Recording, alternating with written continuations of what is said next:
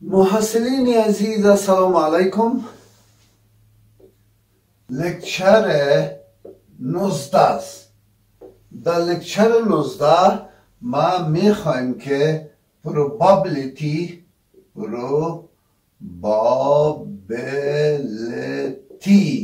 یا احتمالات برای شما اصلا به معرفی بگیرم. اما قبل از اینکه من probability یا احتمالات به معرفی بگیرم، بهتر است که به طور مقدمه من کاونتینگ باید تشریح کنم.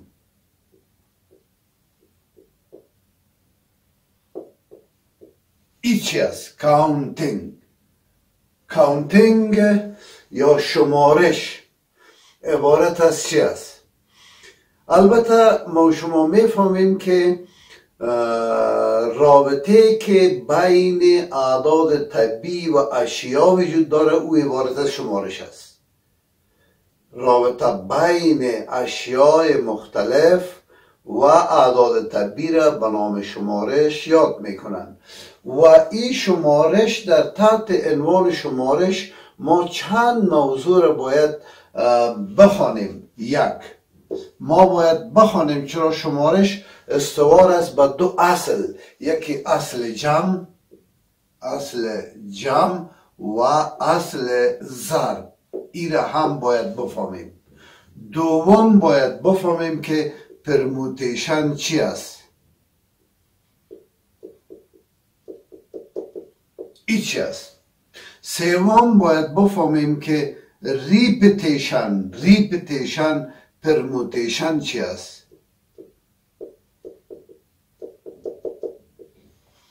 و چهارم باید بفهمیم که کامبینیشن این عبارت از چی است.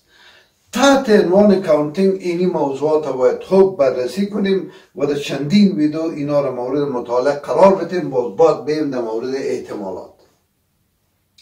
البته از اصل جمع ما میخوایم که یک بار دیگه نامای فارسی زیارم در پالیش هم نوشته کنم که پرموتیشن منظور ما ترتیب و تبدیل است.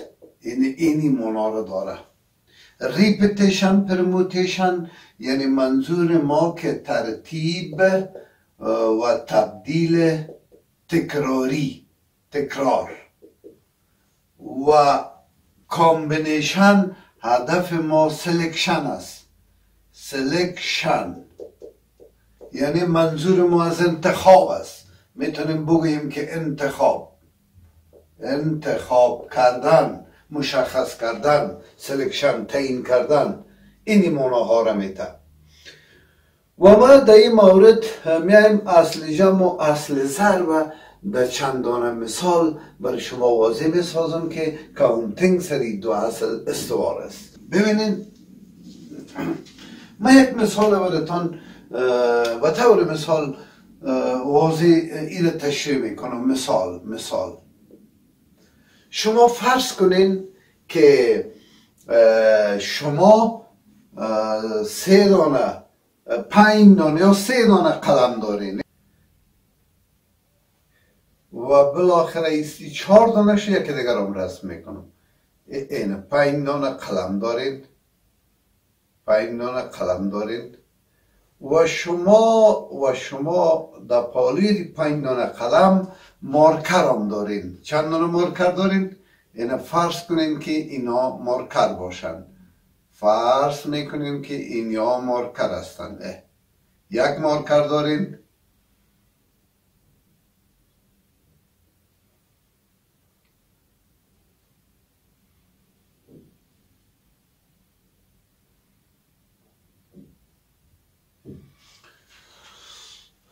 ای است پن، ای است مارکر.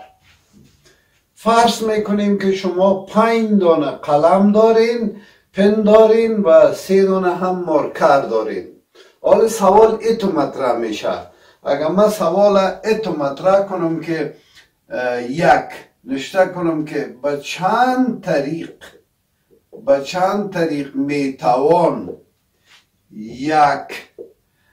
یک قلم یا یک مارکر را انتخاب نمود. ببینید با چند طریق میتوان یک قلم یا یک مارکر را انتخاب نمود. و این سوال دوم مطرح میکنم. ببینید با چند طریق میتوان یک قلم و یک مارکر را انتخاب نمود. خب گوش کنید. اگر ما به سوال اول جواب بتم باید این قسم جواب بتم. دقت کنین، جواب ما به سوال اول چنین است که تعداد پنها اینی است P1، ای است P2، ای است P3، ای است P4، ای است P5 و تعداد قلم ها مساوی به 5 دانه و تعداد مارکر ها مساوی است به 3 دانه. این رو میفهمم. پس من میفهمم که به سوال اول گفته میتونم که این پی آی جمع این ام آی است که این مساوی میشه با 5 جمع 3.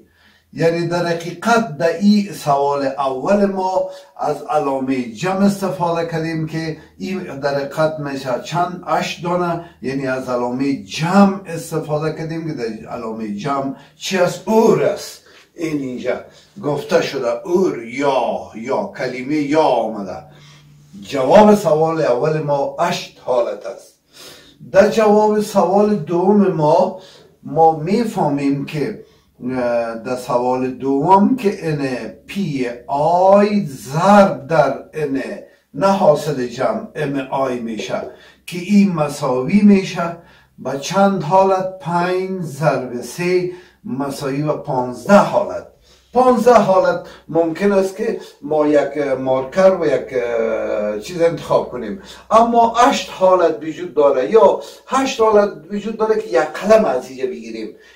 یا ایره میتونیم بگیریم، یا ایره میتونیم، یا ایره که کلش 8 دانه میشه 8 حالت.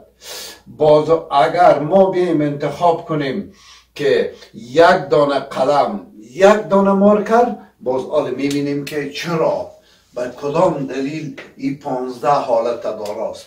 شما میفهمین که این پی 1 میتونه که همراه M1 گرفته شود، یا همراه M2 گرفته شود، یا همراه M3. یعنی ما میتونیم یا P1 و M1 بگیریم، یا P1 و M2 رو بگیریم، یا P1 و M3 را. یا ای است که قلم P2 را میتونیم همراه M1 بگیریم، همراه M2 بگیریم، یا همراه M3 بگیریم. به همین شکل P3 را میتونیم همراه M1 بگیریم، همراه M2 بگیریم، همراه M3 بگیریم. و به همین قسم P4 یعنی ما میتونیم وقتی که با چند طریق میتوان یک قلم و یک مارکر را انتخاب کرد، اینه میتونیم P1 و M1 بگیریم، یا میتونیم P1 و M2 رو بگیریم و حساب میکنیم. 1 حالت، 2 حالت، 3 حالت، 1 2 3 4 5 چند حالت میشه؟ 5 3 15. 1 2 3 حالتی داره 3 5 15 حالت. از جمع از مثبت اور پیروی میکنه و از ضرب اند پیروی میکنه. به خاطر که اینجا اگر دیده باشین کلمه و وجود داره و اینجا دیده باشین یا است. نگاه کنین بنابراین اند پیروی میکنه از ضرب. در حقیقت این اصل جمع و اصل ضرب یکی از اصل هایی است که در کاونتینگ قابل بررسی است. یک مثال دیگر هم براتون کار میکنم.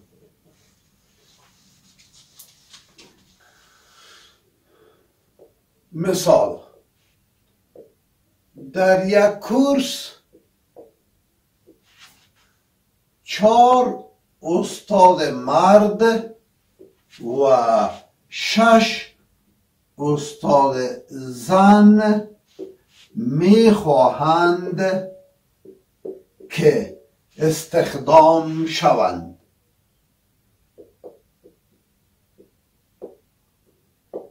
حال سوال تو مطرح میشه یک، با چند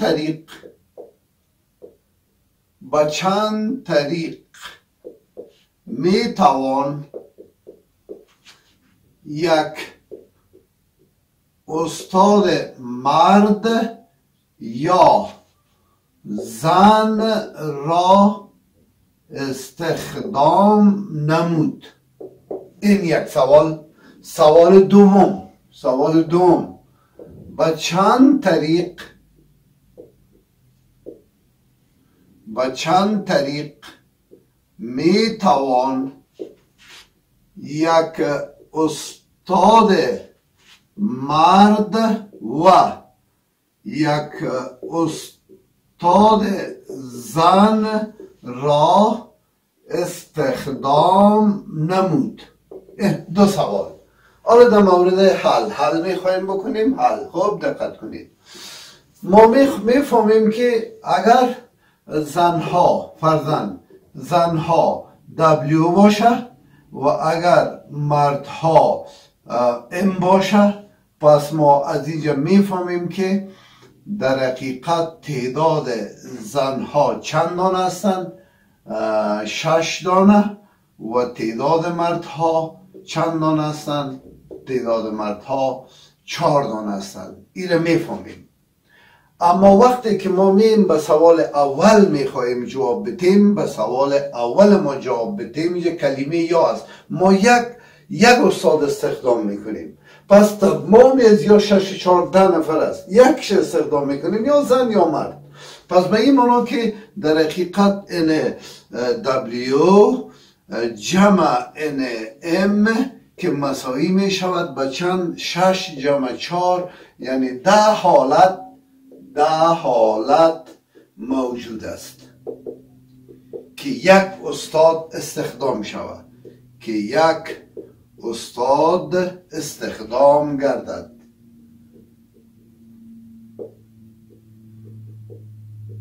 ده حالت. از 6 مرد یا یکش، هر کدامش که از 4 زن هم یکش. اما در مرحله دوم اینجا گفته شده که یک استاد مرد و یک استاد زن. پس به این مناخی تعداد زنها خود 6 دانه هستند. این تعداد زنها ضرب میشه به تعداد مردها که مساوی میشه به 6 ضرب 4، 6 4 24 حالت وجود دارد که ما یک زن و یک مرد و این کورس چه کنیم؟ استخدام کنیم.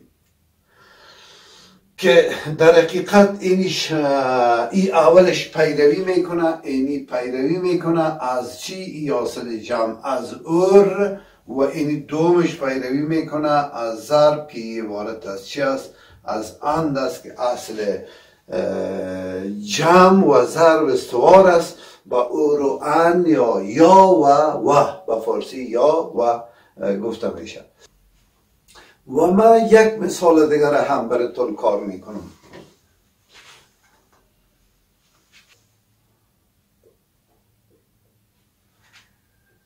از 1 تا 10 با چند طریق میتوان اعدادی را انتخاب کرد که جفت یا اعداد اولیه باشد. ببینید که اینجا از اصل جمع از ضرب از کدامش استفاده میکنیم. شما میفهمین که در حل اول مشخص میکنیم. ما میفهمیم که اعداد جفت ما از 1 تا 10 2 است، 4 است، 6 است، 8 است و 10 است. از 1 تا 10. و اعداد اولیه ما کدام اعداد است؟ از اینجا تا به اینجا 1 2 است، 3 است، 5 است، 7 است. این اعداد اولیه است. بنابراین وقتی که ما یک عدد میخواهیم انتخاب بکنیم، او عدد یا جفت باشه یا میتونه اعداد اولیه باشه. اول خب ما مشترکیتی را میبینیم. اگر اینجا دقت کنین میبینین که این ای تان مساوی 1 2 3 4 5 این 5 است و اینجا هم این بی چند است؟ این بی مساوی 1 2 3 4 است، 4. و از طرف دیگه ست ای تقاطعش با ست بی کدام تقاطع را داره؟ مساوی و 2 است. و شما میفهمین که این ای تقاطع با بی مساوی و 1 است. این را هم میفهمین، تعداد عناصرش مساوی و 1 میشه. بناهن ما گفته میتونیم که این ست ای یا بی مساوی میشود با این ای یا بی جمع ان بی البته منفی تقاطع منفی ان ای تقاطع با بی. این حالت به وجود میاد که در حقیقت امی ان ای یا است، در حقیقت اتحادش یا هست که یعنی اعداد ای و بی باید باشن، مشترک باشن، هر دو باید موجود باشن که در حقیقت کلمه یا است. این مساوی میشه ان ای ما عبارت از 5 است جمع ان بی ما 4 است منفی تعداد عناصری که در اونجا است 1 دانه است که این 1 دانه هم کشیده شود که مشترک است، پس مساوی می شود با 5 و 3 8. یعنی 8 حالت موجود است که ما وقتی که از 1 تا 10 یک عدد میگیریم او عدد حتما یا چه باشه؟ یا جفت باشه یا عدد اوله باشه. خب از 5 حالت همین می است، یعنی 5 6 7 8، یعنی تنها 2 چون مشترک است، 2 کشیده شده از حاصل جمع. در حقیقت از اور استفاده شده در اینجا، از اور که حاصل جمع است. این را به نام اصل جمع یاد میکنن. تشکر. لکچر بعدی را تعقیب کنید.